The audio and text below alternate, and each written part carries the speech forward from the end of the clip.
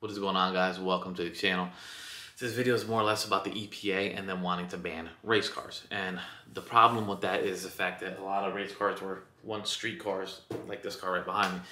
And the problem with that is a lot of aftermarket parts will soon, kind of just go downhill and not exist anymore because they'll no longer legally be allowed to sell parts that affect the emissions equipment. So even though I can have a catalytic converter on this car and run clean and be compliant in the sense of how the car runs, if it's clean or not clean, that will be considered illegal and I won't be able to buy that. So the car is on a standalone EMS and that's considered illegal if this law goes through.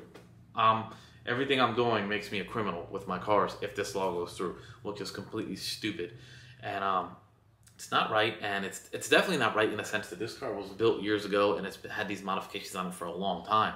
So you're just gonna wake up one day and say, hey, you know what? I want to make that guy's car not complying, and I want to make it so that he can no longer drive his car, and that if he gets caught, he gets fined, or that the person that sold him these parts however long ago also gets fined because he sold him off-road parts. Well, just because somebody sold me something doesn't mean they're responsible for what I do with it. And if I built my car and it's legal to my state standards, that should be how it works. But in this case, it's not.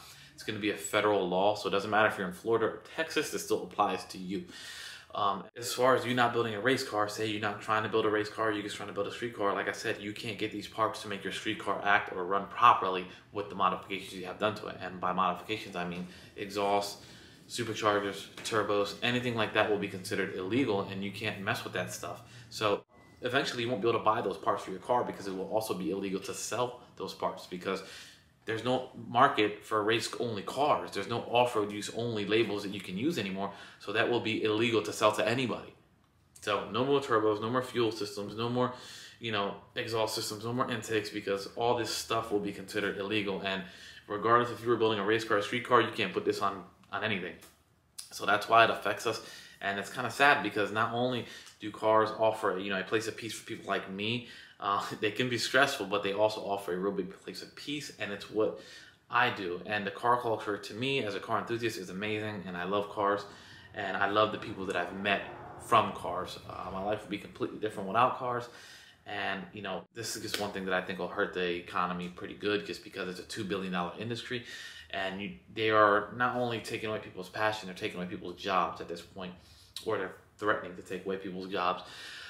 As far as, like I said, as far as the economy goes, with it being a $2 billion industry, you're talking about welders, fabricators, tuners, IT jobs, web marketing, sales marketing, stuff like that. I mean, all that's going to change. It's going to be tons of people without work in a time that we need jobs the most. And I just don't understand why you would want to risk that. Maybe in the sense of trying to push electric cars, because I can't think you're only going after clean air when some of these cars run more efficient and cleaner with certain fuels than an original factory equipment car.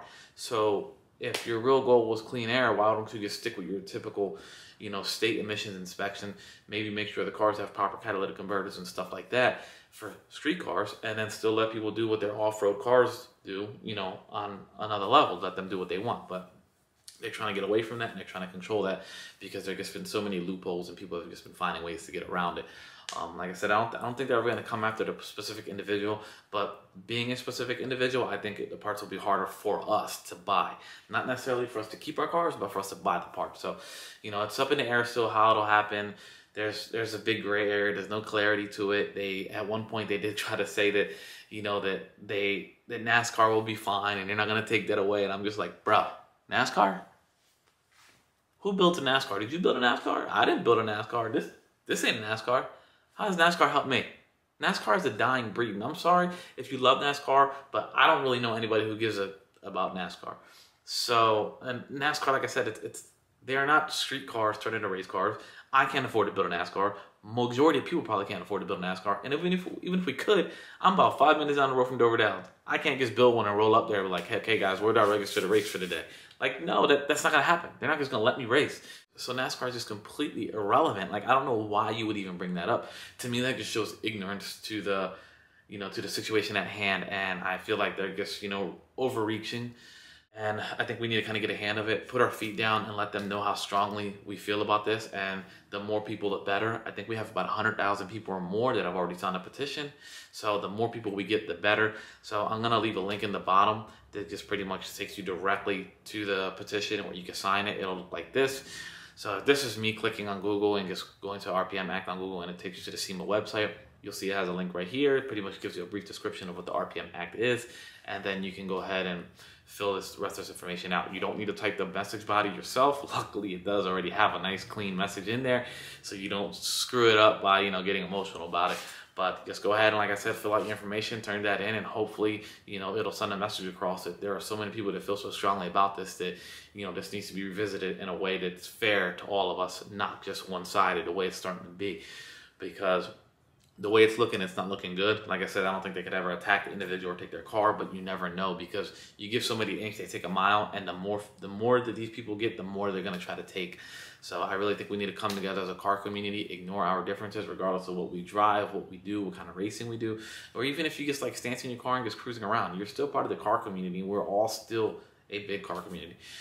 So we need to come together. The automotive industry just seems to be bigger now than ever. So I know we have more people now than ever to stand up and, make sure that this doesn't go through. So like I said, we just need to get our voices out there. I'm just trying to do my part to get the message across, because in 2015, I had no clue that this had happened. And like 4 days ago, maybe 3 days ago was when I started hearing about this. So I did get kind of nervous, and I'm like, man, this is not the future I want. So I definitely want to do my part, and I'm going to continue to post about it and talk about it and try to get the message across so we can do what we can to keep the motorsports industry alive and be able to continue to buy parts in the future. I don't want this to end, so I hope you don't either. This video helped you. If it brought some awareness, please like, comment, subscribe, and for any other car content, please definitely subscribe for that too. Take care, guys.